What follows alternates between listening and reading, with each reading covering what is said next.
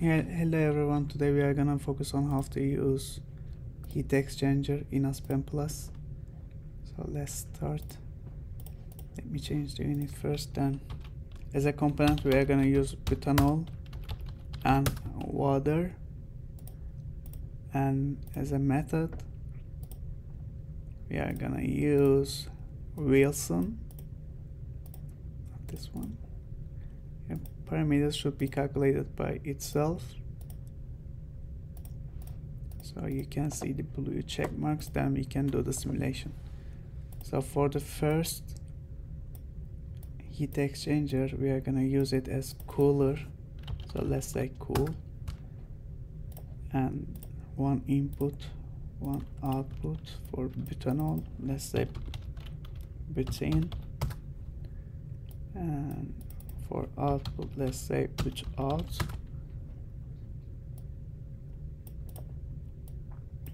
Okay, let me put the parameters for the input stream. Parameters should be 117.7 Celsius for the temperature and 2 bar for the pressure. And for the mass flow rate, it should be 1000 kilogram per hour, and mass fraction should be 1 for butanol. Then heat exchanger, the temperature of heat exchanger should be 40 Celsius and 0 bar for the pressure of it. Okay, let's run.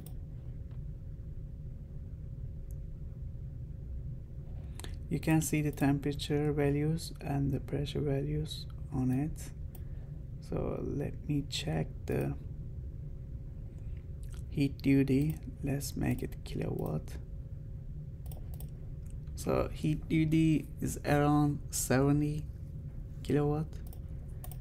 Okay, for the heating process, another heat exchanger we are using right now. This is for heat, let's say hot. We are gonna use water as an input. Let's say H2O and one output.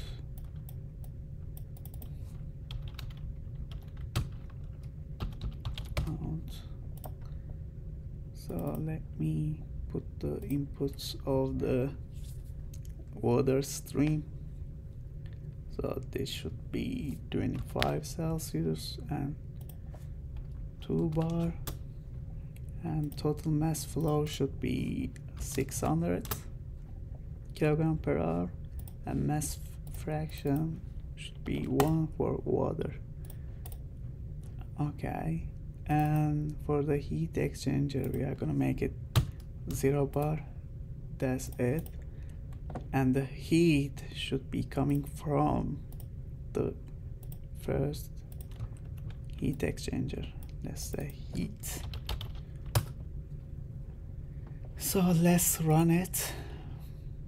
Okay, so you can see the old results, but I'm gonna make it bigger. So for water out is 120 Celsius, but the butanol in is 117, so it's physically impossible. So what I'm gonna use is design specs tools.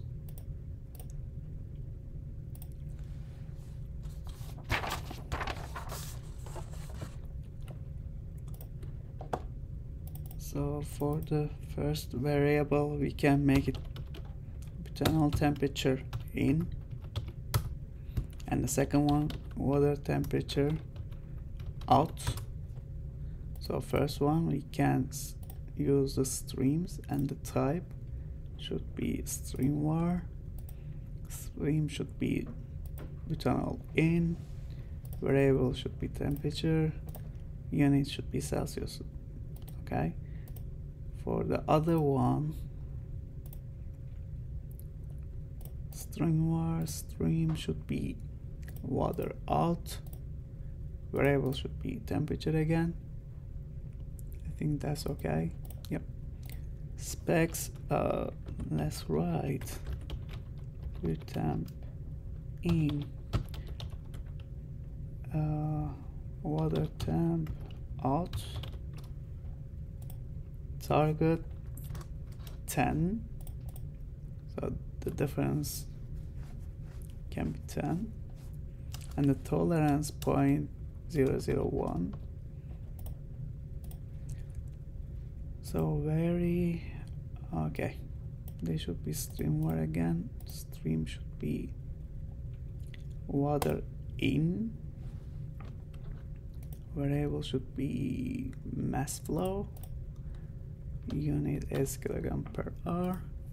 Let's make it the lowest one, 400, and the upper should be 1000. Okay, let's run it again.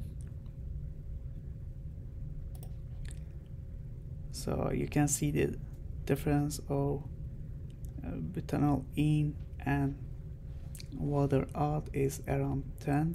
Right now, let's see the whole results. So it's exactly 10 right now. So this is the part 1 of the tutorial 4.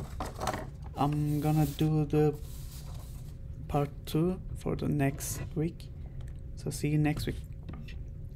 Bye. Thank you for watching.